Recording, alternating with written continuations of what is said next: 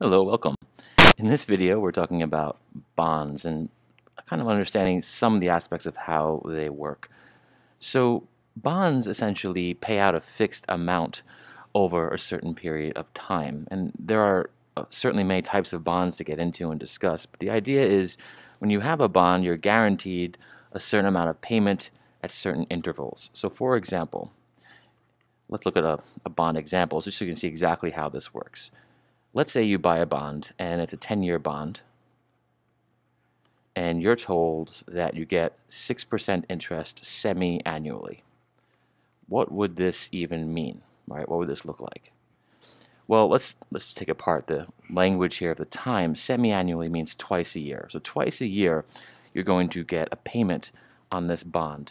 And the amount you're going to get is going to be 6% cut in half. So 3% twice a year. And that's going to happen over 10 years. And if we look at that right away, you want to say, well, how much did you invest in the bond? Well, let's say in this case, we got a $10,000 bond.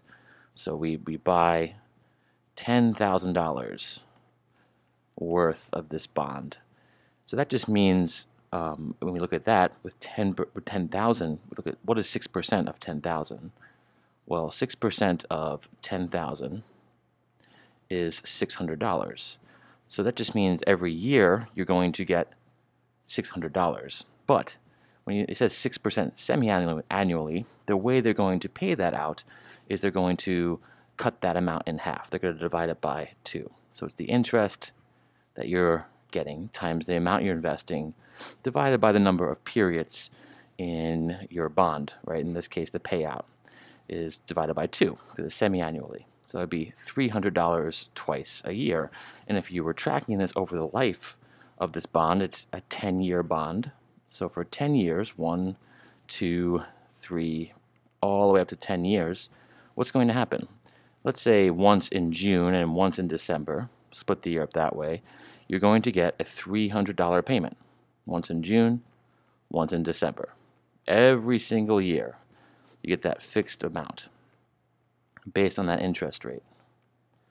300, 300, a little sloppy, all the way for 10 years. Now, on the 10th year, the last year, you finish up with another 300 twice. And if you look at the totals of what's happening here, you're getting a total of $3,000 in this column, 310 times. Another 3,000 in this column here. Put that together, and plus you get the face value back of the bond that you paid, and that's going to give you $16,000 in total. So in this case, you have a total of $16,000 after 10 years, the $10,000 you paid to invest in it, plus the interest, and you're guaranteed those payments, and you get back the par value or face value of the bond at the end there. So the payments in general, the bond payments, we can say some things here. The bond payments are going to be equivalent to the principal, the starting investment, the amount of the bond you bought, times the interest rate, whatever it is. We got 6%. It's usually based on years, divided by n, which is the number of pay periods. Number of pay periods per year. And this is a simple interest problem. In other words, the interest amount, the 6% divided by 2, we're not compounding anything, it's not changing, it's just basically 3% twice a year for 10 years. And that's all there is to it. This is typically how the bond payout works. And there are lots of variations, but what we can say is that in general, what you might expect to find in the category of corporate bonds, so bonds that are backed by corporations, versus bonds backed by the government, municipal bonds, you might expect that, for example, if you pay for a $10,000 corporate bond versus a $10,000 bond through the government, you might find a higher interest rate with the corporate and a lower with the municipal bond. And that means in this case, let's say 6% annually. I don't know how it's cut up, how many times, but each year you're going to get $600. And while it's true that you get $500 with the government bond, you might also realize that the corporate bonds, depending on the specifics here, can be taxed. So in this case, let's say our tax is at 28% of that $600, not $6,000, $600. That would be $168, right? That's just 0.28 times 600. 0.28 times 600. So assuming we're at that bracket, let's just test that real quick. 0.28, 28% times the $600 in interest.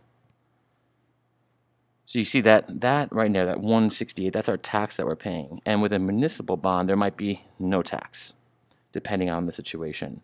So in this case, if we compare these two, really with the corporate bond, you're getting $432 per year. And with the municipal bond, you're getting that full $500. So you want to be careful when you're comparing bonds. Not only are the payouts different, but maybe the tax structure is different. That depends on the laws at the time, but just in general, look out for those kind of differences. It's not just about the interest rates, right? It's about the taxes that are attached to it and the way in which they pay it out. So what you're going to read about in this section is what are the different types of bonds and how do they pay out. All right, thanks.